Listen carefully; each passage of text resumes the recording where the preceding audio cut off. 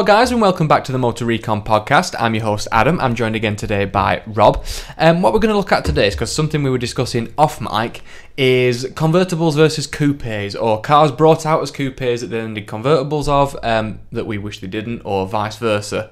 And also talk about some of the controversial ones that we might actually prefer the convertible in some ways. Yeah. So, first on the list, probably my favourite car in this list just because of what it is. Yeah. But the Aston Martin DBS. This is the original one, not the original, but the one from James Bond. Yeah, so like 2008 and 9 sort of time. Now, for me, one of the best looking cars ever made. Agreed. Personally, think that's the case. We have got one in Bond spec up here, which is as it should be, with a manual gearbox. Yeah, as we both agree it should be. Absolutely as it should be. And also we've noticed as well just on these ones that the manual variant has held its value significantly better than the automatic versions. There's an awful lot less of them as well, which surprises me, particularly with this one, because obviously, let's be honest, a lot of the people who are buying this DBS is because they saw it in James Bond. Yeah. And in that movie, he obviously has the manual. So it surprises me they didn't sell that many manuals of this one. Yeah, I think people just are a bit daft, because I suppose in some ways it's good for the people that did buy manuals because their values have held significantly higher. Oh, yeah, exactly. They're not even that far off what they were list in some cases, but the automatics you can get for less than 70 grand. But like I say, one of the topics that we're definitely going to have to discuss on a future podcast is for the original Vanquish, Aston Martin are now offering you the opportunity to send it back to them and they'll fit it with a manual. Oh, so it comes out of the cup holder. Where the cup holder used to be, the manual gear lever comes out. That is so we cool. will discuss that on a future podcast. In another one. Yeah. But for now, this one, I mean, a little bit about the car. Obviously, you probably all do know it from the James Bond film, and you're probably all well aware of what it was, but it's a big V12 engine. It's a naturally aspirated. 6-litre V12, which is what you want, or 6.2. 191 miles an hour. 510 brake horsepower, 0 to 60 in 4.3 seconds. Yeah, it's like, as you say, it's just a lot sharper version of the DB9. Yeah. And one of the rare occasions where I actually prefer the sportier variant to the standard one, whereas I'm more of your standard Carrera 911 spec kind of guy, and I don't like the super exotic specs of a lot of the supercars. I do prefer the DBS to the DB9. Well, I think what Aston Martin did with this one is they did it properly. So they've made it more aggressive. No one can deny it looks more aggressive than a standard DB9. However, they've got just tiny little louvers in the bonnet, very subtle. They've not put a big wing on it. Yeah, you're right. They've just put like a tiny lip spoiler. They've got nice, just slightly flared wheel arches and a few little grills here and there. Just very subtle. Yeah, I agree. As in, I think it's enough to make it stand out a little bit more compared to the DB9, but not so much that you ruin the. I mean, the whole point of that made the DB9 so nice was that sort of classic shape that underpinned it. Absolutely. And I think they did a fantastic job, and hands down, if you are in the market to buy a DBS, get it in a manual, because these old automatic gearboxes were horrific anyway. Yeah. They were always clunky and really slow. You have to service them a lot more. They're nowhere near as reliable, and they don't hold the value, clearly, anywhere near as much, given they are half the price. Yeah, I might add, so obviously we went for the full Bond spec one, and it clearly shows, because obviously this is a very low mileage example of only 8,600, but it's going to set you back £125,000. Yeah, and I know for a fact there'll be no wheel room in that price. Absolutely is the price. Yeah, that will be the price. Judging of what other ones are selling for online and things like that, that's the price you're paying, and no doubt it will sell. Oh yeah, absolutely. At that price. Yeah. I think it's absolutely gorgeous. I don't really want to move on from this, but we shall. This though, another Aston Martin. Probably if it was my own money, one I would have bought new. Yeah. But this is essentially new, this particular example. So it's the V12 Vantage S. Of the old Vantage shape, not the new one, the old Vantage. Well, as you said, we haven't actually got a V12 Vantage yet. So we haven't, but it's definitely coming. It's coming down the line, yeah. But obviously, that new, the new Roadster thing, the version with no roof or windows or anything, that's having a V12. Okay. So it is coming. Yeah, looking at this one though, again, we also felt as far as the Vantage was concerned for the spec that we wanted, you can only have, well, obviously the V8 Vantage is nice, but if you were to have a choice, I would always choose the V12 variant of an Aston. Yeah, now this one again, we didn't really discuss it much in the last one, but the DBS, obviously they did do a convertible version of it as well. Again, ruined the car, I feel. Personally, yeah, and also as well for me, it was well regarded as the whole point of the DBS was that it was a more taut and better handling version of the DB9, lopping the roof off it and making it less rigid And wallowy and stuff, yeah. doesn't really match with that sort of mission statement. No, and I think it is the same with this one, because the point of the Vantage was it was a very small packaged car, great for sort of just chucking around the country road, while it was big and lumpant and heavy. But you could also, this was the tiny little package you'd get for... Big edge and dinky car. Yeah, for that's a bit essentially where they've gone with that ethos. Now, again, I'm the same as you. I love the V8. That obviously look pretty much the same, apart from the hood vents. Yeah. But I love the looks of the V8, and they did do the great manual in it. But the V12, I think, if you get an Aston Martin, I sometimes think it should have a V12. It's and I think it comes down to holding value as well.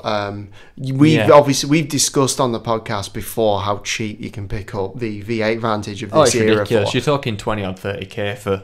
Whereas some of these V12 Vantages have held the value significantly better. Well, there's one that. So again, this is just our personal thing. We know other people are different, but we do prefer the manual options of this. So for the manual V12s compared to the automatic V12s, again, the value has been held significantly better.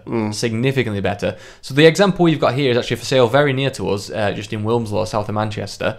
It's for £139,990, and it's done 154 miles. It's essentially new. Yep, as you say, it's a brand new car, and it's in Miami blue as well. Yeah, pretty cool. Which is absolutely stunning colour. I think for me, it's interesting because this is price-wise not a million miles away from the DBS we just looked at. Yeah, and I would go for the DBS. Yeah, I think personally, looks-wise, again, 100% agree with you. I'd absolutely have the DBS. While this one I think it's even still in manufacturer's warranty. It is actually still in manufacturer's warranty, this one, so you get a few little things with it. But if you're looking for an investment piece, exactly, that's and what something I'm you might thinking want to drive, I'd go for the DBS. It will, longer term, I suspect, be a better investment. I also think is the cool factor as well, because let's be honest, as nice as the V12 Vantage is, it has never been in something famous. No, not really. Whereas, obviously, yeah, has actually done something. If you have famous. it in a bomb spec, I think that's where you're that's where you're going to make your money. Come back, yeah. But this particular one, obviously, is absolutely stunning in the Miami blue. But a little bit about the car. So 0 to 63.8 seconds, so it is quicker. But you'd expect that bigger same size engine, and nearly more decade power. Newer. Yeah, decade newer. It's actually got more power. It's 565. It's a smaller car as well. But 0 to 63.7 seconds, top speed of 205 miles an hour. So significantly faster. Yeah, significantly faster. But again, out of the options, I'd probably go for the DBS. And I also think the DBS is fast enough by anybody's imagination, but I think it'll be a hell of a lot better as a GT.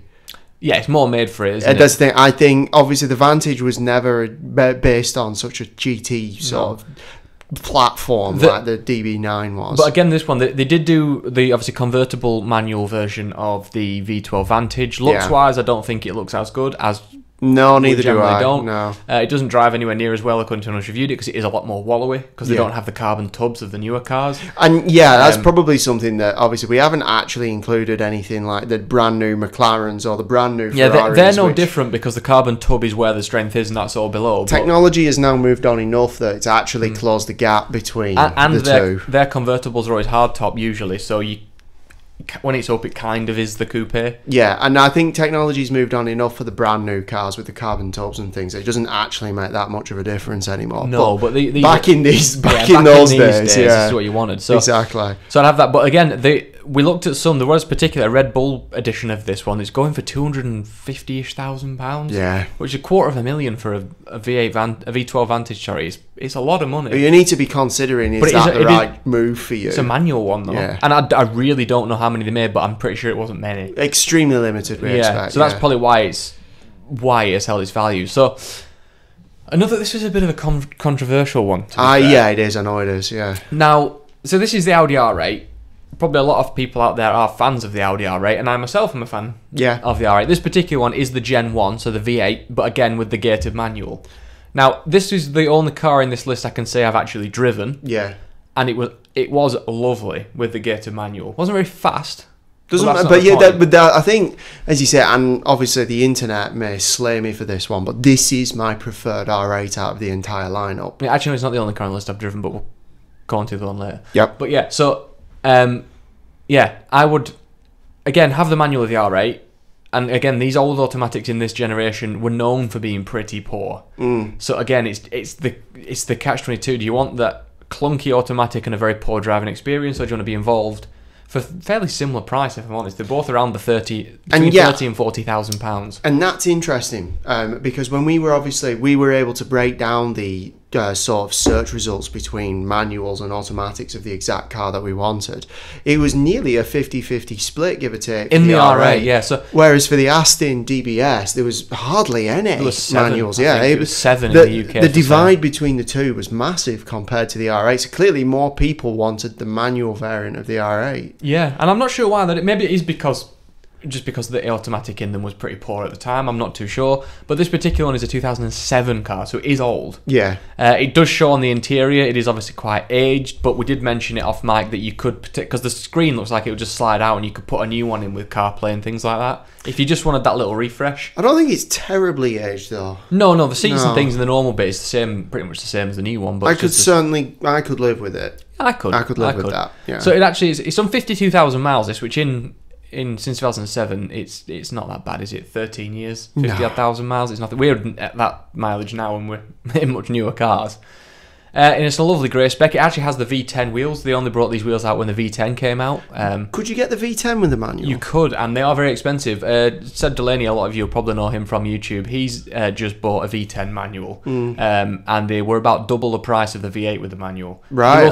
They are also about double the price of a V10 with an automatic. Yeah, well... but again, there was not many for sale in the UK at all of those. That's the thing, it would be tough for me between choosing the V10 manual and the V8 manual, because that V10 sounds incredible. It does. It's the same one that's in the... It wasn't the same one that's in the Gallardo. Yeah. It did sound good. And I have driven a Gallardo, and it did scream pretty well. But for the price difference, if they are a lot more expensive than the V8 manual, for me, I would save my money and go for the V8 manual. The one thing you will get back with the V10 one is it'll probably hold its value. Oh, sure, yeah. Because, like I said, they are still holding the value quite well, because they're a lot rarer. I think it's a question of how much money you're spending on these actually matters. Well, this particular R8 we're looking at is 33 grand. Yeah, exactly. So, yeah, for 33 grand, you're not... Normal people can actually afford to buy that. Yeah, so which I don't think is too bad. So it's 4.6 seconds to 60, which again, it's not bad, but it didn't feel fast when you were in it. But that's because I'd just come out of a Lambo. Right. And the 415 brake horsepower and 187 mile per hour top speed. So it's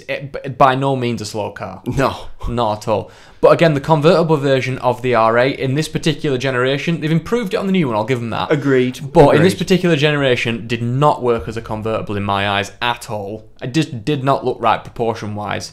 Interestingly, with the new R8, I think it's the coupe version of the new R8. I don't genuinely actually fit, do I? No, yeah, it's quite... we were messing around with an R8 not that long ago, and...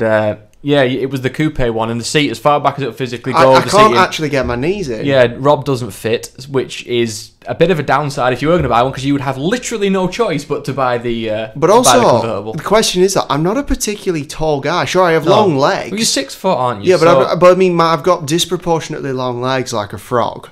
Yes, you have, to be fair. I'm always, whenever we go and look at cars, whether we're at sort of Geneva or Goodwood, and we find something that we've never seen before, say it's like a family saloon, we usually use as the yardstick of shoving me in the back. Yeah, does Rob fit in the back because of the if car? I can get my legs, with knee room in the back, it's done quite well. Yeah. I would say. Because like the X6 couldn't fit in that. No, which is supposed to be a big car. Couldn't fit in the X5 either. No, which is embarrassing for a car that size. Well, I might add, I couldn't fit behind someone who had a relatively tall driving position. Well, to be fair, the one where we first tried it was in my driving position. Yeah, exactly. And I'm only an inch or two smaller than you, and you didn't fit behind me. And you're an average sized bloke, so it's a good comparison. Yeah, and you didn't fit behind me, which is embarrassing on a big 4x4. Yeah. But you actually don't fit in an R8 coupe in the new version. You will definitely fit in the old one, I can tell you that now. Yeah. They did seem a lot more spacious, to be fair. But a great car for 30 odd grand, I don't think you can go wrong. Yeah, a bit of a bargain, really. Yeah, and they were reliable. So, again, we have spoken about this before, but it's the perfect example, because this one, opposite. Designed as a convertible. Yep. Then they brought out the coupe, and we both prefer the coupe. Mainly because the coupe has a brand new, as he said, Top Gear did a brilliant piece on this back in the day, because obviously they explained that the coupe has an entire new side body panel, which makes it a lot lighter. Yeah. More rigid as well in the corners. Not to mention, obviously, it provides a lot more space in the boot. One of the big Achilles heels of the convertible F-Type is it's got a really small boot with none of that convertible kit that it needs to lug around. Yeah, the boot's actually not that bad. You can fit golf clubs in it, which is not for us, but you can fit them in. A lot of people who buy these would probably want to put golf clubs in. They are known as golfists' cars, aren't they? Exactly, yeah. That's the stereotype. So the particular one, again, we both prefer the coupe, but the particular one we had is just a V6 manual, which I think is the car of choice in the F-Type range. I mean, I'd love the sound of the V8. Oh, no, and this is probably a controversial thing, but for me, it's a question of... Jag should have a V6. Yeah, for me, I like Jags with 6 pots from the days of the E-Type. Yeah. Sort of, I don't know. I think it harkens back to a bit of history with Jag. In theory, this is sort of a predecessor to the E-Type, being obviously the F-Type, and it is a similar sort of principle. Yeah. Where it's a convertible. And they did do an E-Type coupe as well. Yeah, but it started its life out as a convertible. Yeah, like this did. And that started out with a V6, and then eventually did get a V12. Yeah. But this is obviously done V6 and V8. And also, you can't even get a V6 in new facelifted F-Types anymore, which I think is a real shame. And also, another thing that I think they've chucked from the range is the manual, which is the one we're looking at today. Yeah, which is stupid. It's a car like this, a little sports car, needs a manual. Well, I think you should at least offer the option. Yeah. You know. So, this one is £37,000. It's a 68 reg. So you still have your full manufacturer warranty and everything. It's on 1,300 miles. Exactly. It's nearly new. It's relatively new, as you say. That's about 6,000 miles below average. It has gorgeous white leather seats as well. Yeah. It is a white coupe as well. What's the specs on it then? What sort of power? So this one, obviously, being the basic V6. So this one is 335 brake horsepower. Again, not bad. Yeah, you don't need any more than that. 5.5 seconds to 60. Again, not bad. And a top speed of 161, which is way more than you can do on any road. Exactly. Yeah, I think as far as top speeds are concerned, it doesn't really matter, does it? And these things drift like they're on slicks on a wet day. So to be fair, I don't think this one has a limited slip diff though. I don't think the standard V6 gets that out of the box. No. But they are still quality for drifting. No, I mean, yeah, it'll still be a good laugh, exactly. And also, it comes down to the question of, so how much drifting do you do on the real world? It's one of those, isn't it? But we've all been down to an empty car park at night and had a bit of a handbrake turn session. But actually, I was on the snow day from college, but we won't discuss that on here. I'll incriminate myself. Next one is a car that we both decidedly agree that needs a manual and it needs a hard roof. 100%. It's the point of the car. Yeah, exactly. It is the purpose of its existence. This is... Yeah. So it's a Porsche 911. Again, you prefer the clean design, simple looking 911s over the... I mean, me personally, I do like the GT products, but I wish... We both agree... GT3 Touring. Yeah, but we both agree on they need whatever. If you prefer obviously the more extreme version, I prefer the cleaner versions. I guarantee we both meet in the middle on, regardless of that, it should have a manual, and it needs to be a tin top. Well, that's why when they did the 911R, which obviously it was basically a GT3 without the wing, without anything on it, and it had a manual gearbox. Yeah. The prices then they went up to silly money. I saw one for sale for nearly £700,000, but then Porsche shot all them owners in the foot and brought out a manual GT3. 911R is arguably my favourite 911 ever. If it were going down that sort of road, because they brought out the GT3 Touring, which it is a 911R essentially, but it's full GT. I think that was a GT3 RS. I could be wrong. Don't quote me on that. I think it was the RS rather than just the GT3, but with a manual and the no wings and nothing. Well, I was about to say, but the 911R actually has that little bit of heart back to history. Like it has a nice duckbill spoiler on there. No, it's clean. It was the Sport Classic that had the duckbill. I like the Sport Classic then as well. And it had the old wheels. Because it had the old wheels. Yeah, it had the old wheels. But the point is, we both agree, and also Porsche do some of the best manuals in the business. 100%. 7 speeds sometimes. Exactly. 7 speeds now. They do. I fully recommend that you go onto Carfection on YouTube, and Henry Catchpole does a brilliant Carfection episode with a manual 911 explaining why there's still a reason that manuals should exist. Oh yeah. And it really genuinely sums up, I think, both of our feelings on the purpose of a manual gearbox. Yeah. Which is for a car like a 911, you're meant to be involved. Yeah. And it's just that car people, car fans, generally most of the general public don't really care. but car fans do prefer manuals generally. Yeah, because you are more involved. If you enjoy driving and you enjoy being involved in driving, you need a manual, because the automatics just have nothing. They're fairly dull, even if it's a good one. But this particular one, it's a Carrera T, so it is the turbo engine. But that being said, all new Porsche 911s have a turbo in it. They do, but this is the gen before, isn't it? Yeah. So this is the 991 Carrera T, the one TGE had in yellow. This one is red. It's again proper 7-speed manual gearbox. It's got the nice interior. I think it actually is better than the new interiors on the 911. And controversial, I think it looks better. I think it looks a little better. The new one, I don't know if you've seen any of the renderings of the new. Well, Porsche have just released a sports package for the new 992, and basically it is a GT3, but not being a GT3. Yeah. So why would anybody who has an ounce of common sense buy a normal 911? Basically put GT3 parts on it, but not have a GT3. Yeah. You just have a GT3. Yeah. It is a bit silly. But anyway, these were renowned for being quite nice to drive. They always usually are. Yeah. Being quite nice to drive. That's what happens when you perfect a car for 50 years. Yeah. I mean, you know my views on Porsche. I'm not a massive Porsche fan. If I was going to get a Porsche, it'd be a Cayman. Oh yeah, I really like the 911 because fundamentally the engine shouldn't sit out the back. Yeah. Yet they've stuck with it for 50 years, and because of that sort of bloody mindedness, I respect them for that. Yeah, and because of that bloody mindedness, though, they've come out with a car that genuinely is world class, despite that fact. It's what it gets compared to, isn't it? Everyone compares cars. Like it's the yardstick of sports cars. Yeah, and usually like the GT3 RS and stuff like that for a road car, you're not going to get much better than that on track, unless you're going to like 675. You're talking crazy money about that. A lot more expensive money to get one. Okay, now, this one of them, well, it's not the car for my childhood as such, because it was a 360 that was around when we were there, but so the Ferrari F430, now this is one of the rare occasions where I genuinely prefer the convertible version than the coupe. Yeah. I actually do. I think it's a very... People do argue that it's not a very pretty Ferrari. I always quite like the looks of them. I think it's very plain in a lot of ways, and that's not necessarily a bad thing. Yeah, it's not a bad thing. I agree. No. I love the rear end of the F430. I actually prefer it to the 458, which again is a very controversial thing to say, but I do prefer the twin lights over the single light. Yeah.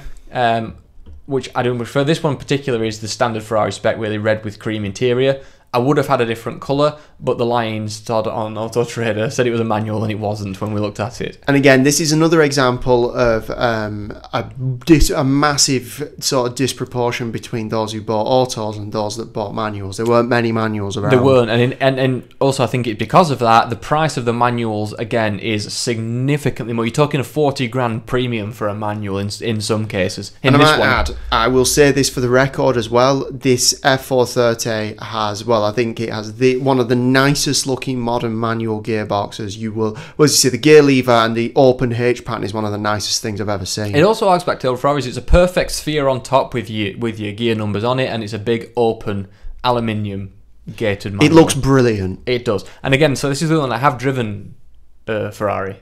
It wasn't a manual, no. But it was okay to drive. It was very poor, the automatic gearbox, and because old ones generally were. So I think if it was a manual, I think I'd have enjoyed it a lot more. Yeah. But the sound of these was always mental. I think the F430 was one of the best sounding Ferraris ever made. I'd agree with that. I prefer it personally to the V12s, just a preference for me, especially if you get a straight pipe exhaust on them, they just scream so loud. But again, 120 grand for a manual F430. And don't get me wrong, it looks an outstanding manual. Oh yeah, it looks amazing. And this particular one is a very high mileage for an F430. Yeah. It's actually on 37,000 miles, which I know that doesn't sound a lot for a car that was made in 2005. Yeah. But it's 15,000 above average. Yet, because of the manual gearbox, it's still commanding a price of £120,000. It's still 40 grand more than the automatics, with a lot less mileage and even slightly newer. Yeah. So it's no brainer. If you want to hold your value, get that one. Not to mention, isn't this obviously the replacement for this is the 458? Did they ever offer that with a manual? Well, then there you go. No wonder. This is sort of like your last Ferrari that you can get with a proper manual box. Then. And a naturally aspirated V8. It's the end of, well, as you say, it's the end of an era in a lot of ways. Yeah, so, which is very sad. It is very sad, because I think the 458 now is now it has come down a little bit, but it was starting to go back up in value, because when they brought out the 488, it was turbocharged, and it lost a lot of the noise, it lost a lot of the drama, and people wanted that naturally aspirated noise. Yeah. So if they had have done a manual 458, I think the premiums on them would be absolutely insane, because it would be the proper last naturally aspirated manual Ferrari, and they do look good, the 458. I can't deny that, especially if they did it in sort of the Speciale or the. Yeah, but they'd be £1 million car. As I say though, I think there is room for Ferrari and McLaren to resurrect the manual gearbox in their sort of base spec cars. I'm talking about. So like their entry level. Yeah, Ferrari did a Portofino manual. Yeah. The only problem I think with what they've done now is because in some ways it's really bad, and we have discussed it before, that they've got too much power. Well, no, that means that's the thing, though. I mean, as in, I'm talking about that sort of entry level, mid level, sort of mid engine that's stuff. 700 horsepower. Oh yeah, but it's silly power, and I think like a McLaren 540C. It was an entry level McLaren. It had 540 horsepower, which is enough. It's not obscene. It's a similar sort of thing. We've seen numbers like this on manuals that are a lot older. It's a tiny little package sports car, and that could have absolutely had a manual. Yeah, absolutely, and that would have been a very, very, very nice car. I think there's a market for it with petrol heads, which is what these cars are sort of leaning themselves to. They are, but I think with stuff like this as well, people. Ferrari particularly, because they just hung up on Formula 1, that people think when they buy a Ferrari they're buying a part of Formula 1 and they don't have manuals anymore, so yeah, I guess that's true. They're not going that way, but I understand it on a track because it's not as quick. Yeah. Now, don't get me wrong, it'd be more fun, but it's not as quick. But I'll actually throw in a honourable mention here, because I'm assuming they're worth a stupid amount of money now. But it's the Lamborghini Gallardo. I think is it the Balbone or the Bambone? Yeah, they are quite expensive. The Balboni ones, the rear-wheel drive, manual gearbox. But that was because that was made for him. They said to him, "We will build you a car that you want as your parting gift, and we'll make a couple of them and sell them." Yeah. And he did straight away manual, straight away rear-wheel drive, not the four-wheel drive. Chuck a bit more power in it.